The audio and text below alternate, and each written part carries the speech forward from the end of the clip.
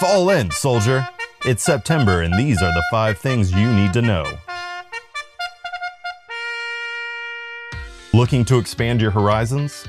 The Army is looking for talented and capable Americans to serve the country in unique and rewarding opportunities. Whatever your background, the Army can be that first step in helping you achieve your future goals. Be sure to visit goarmy.com to learn about what careers the Army offers. They've competed across the world and it's time to decide who is the Army's best of the best. All the winners of the local Best Squad competitions are competing at the Army level this month for the title of Best Soldier, Best NCO, and Best Squad. Good luck to all our participants. Did you know Hispanic American soldiers comprise 17% of America's Army?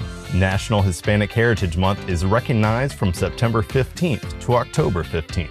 During this time, you can get stories of the achievements and contributions of Hispanic Americans to the Army and our nation on Army.mil and the Army social platforms.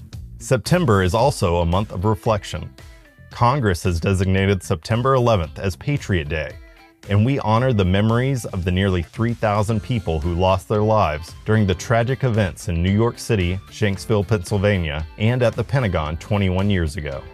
Those killed will never be forgotten, and the Army continues to remain vigilant in protecting our nation, both at home and abroad. Finally, September is a reminder to all of us to reach out to our fellow soldiers, friends, families, and teammates to facilitate connections. September is Suicide Prevention Month, and the Army looks to emphasize the importance of recognizing it's the little things we can do every day, such as checking in on someone with a phone call or text, that can make all the difference in your battle buddy's life. And that's what you need to know for September. Get out there and get training.